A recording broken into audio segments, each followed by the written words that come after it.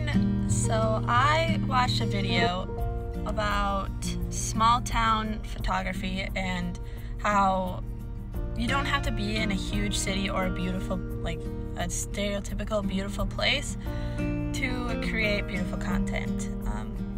It was originally, the one that I saw was by Evan Ranft? I don't know, I'll link it below, but I thought it was really interesting and I'd like to try it out and maybe give a few of my tips to you. It is pretty windy out, so I'm not gonna film outside because you probably won't be able to hear me.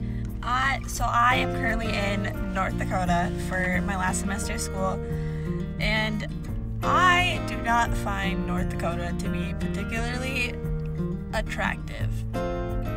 There's not a lot here. There's flat land, and that's about it.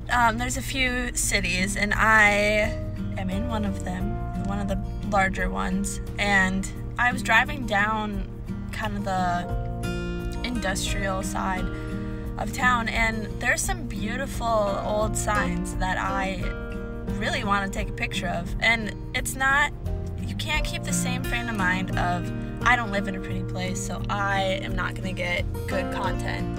You kind of have to just make it your own and challenge yourself. And so I am here at a old gas station that still works. They still come out and pump the gas for you. But it is kind of awkward because there's still people here and they obviously see me taking pictures. But it is very beautiful.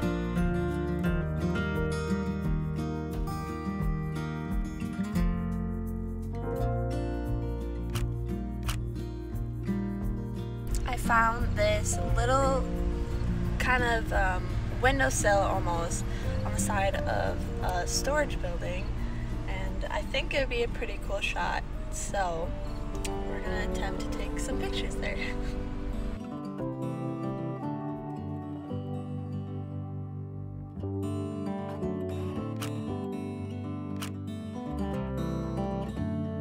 Another thing about your smaller city or less popular city for photos is that not a lot of people are going to have pictures from there, so you're going to create unique content that not very many people will have. As beautiful as like the Grand Tetons are, there's millions of pictures there, so they all, and you can have your certain style, but they all sort of look the same. But wherever you're from, there's probably not a lot of photographers or influencers or people that just enjoy taking video or pictures. So it takes more effort to find those places and make it cute and interesting. So it really challenges you and makes you a better photographer in general. I made a little bit of an outfit change. Look at this. To be more comfy, and I'm in my favorite t-shirt. But another thing to keep in mind with creating content in your smaller town is find beauty in the everyday things. Like, I took a picture of Ben just filling up gas on his motorcycle, and I think it's a beautiful picture. Today I went to one of my favorite coffee shops and I just took pictures in there. And you have to be more confident in what you're doing. It's going to be awkward and weird in a smaller town. People typically don't understand why you want to take pictures or taking pictures of yourself. It's more acceptable in places like LA or big cities where there's thousands and thousands of people. But when your town has 8,000 people in it, you probably know a majority of them. So it can get uncomfortable doing that in front of them. But you just need to break out of your comfort zone, which is what I did today. In the coffee shop, it was a busy place, but I just asked the girl, is it okay if I take pictures in here? And she's like, go for it.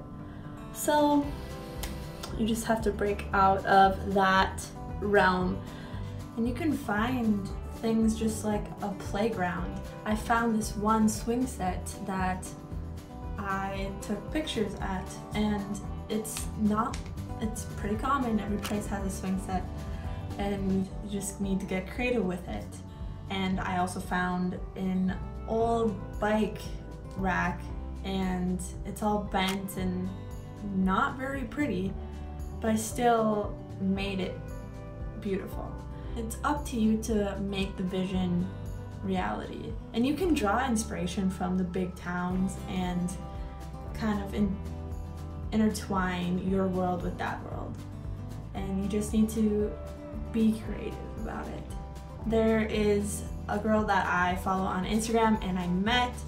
Her name is Kylie Katich, and she creates beautiful pictures and portraits of herself and with her husband in the craziest of places, by dumpsters, in construction zones, and you wouldn't typically think of them as a place to shoot photos and find pretty portraits, but she creates this awesome content around it, and it just proves you don't need to be in a crazy big town or beautiful park to do it. So hopefully that is helpful for you. I know that I always need that reminder. And don't forget to check out the original video down below, and you can subscribe if you want to, like if you feel like it, and I'll see you later.